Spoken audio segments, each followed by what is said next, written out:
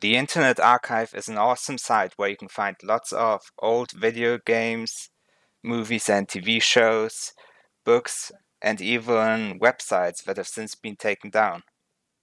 But one of the unfortunate drawbacks of the Internet Archive is that some media are stream only. And so, for example, when you click on such a piece of content, you see that in the section where you'd normally find the downloads, it only says stream only, but you can still listen to the songs or play the games on the website if you want. But there's actually a pretty simple way to download those files anyway, and I'll show you how. So first of all, what you do is you press Ctrl, Shift and I, which will open the DevTools, which is this area. And now in the DevTools, you go to the Network tab. And now you'll start the content you want to download for the first time so that it downloads. So let's say this song. And now just have a look at what files you've already downloaded. So, well, in this case, you see that almost all of the files here are some kind of image, like a PNG image or a GIF, but only one file is an audio file, so it must be this file. And now to download it, you just open it in a new tab, and well, you see that is indeed the right audio file, and now you press Ctrl S to save it. And this way you can download it if you want.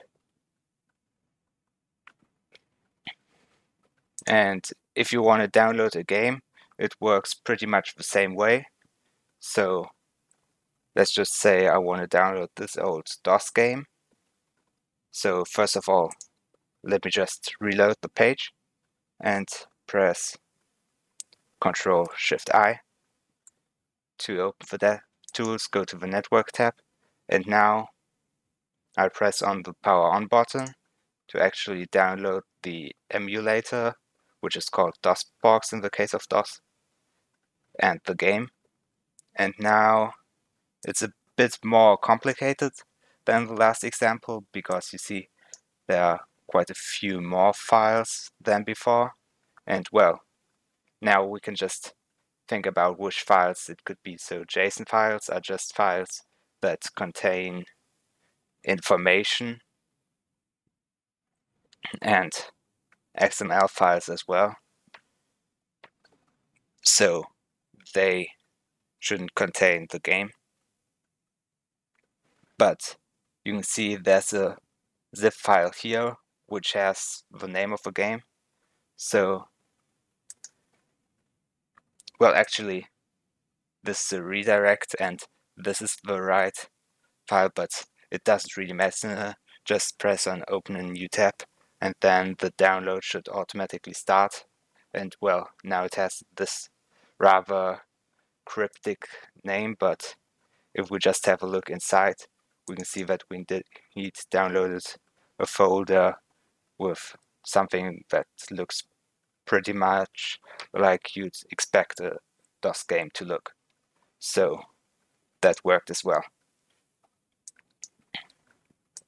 And if you can't find the corresponding file this way, you can just have a look at the size of the files. So you can see that it says disk cache in this case because I just downloaded the file the first time I visited the page. But to re-download it and to see how big it actually is, just press Ctrl Shift and R. This will empty the cache and reload the page. And now let's reload the game again. And now we'll notice right away that among all these files, there are just a few rather large files.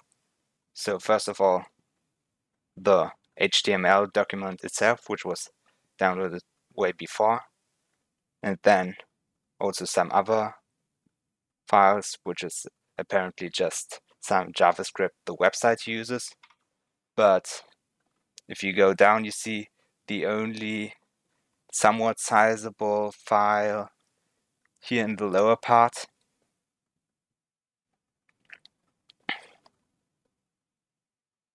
is actually this 88 kilobytes file.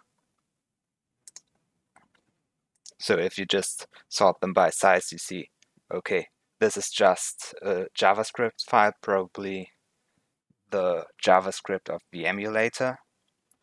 And this one is JavaScript as well. And this one's a GIF. So it should be this file. And this way, you should have an easy time finding all the files you need. So of course, this trick works almost anywhere where some site wants you to just stream content and don't watch it, don't download it.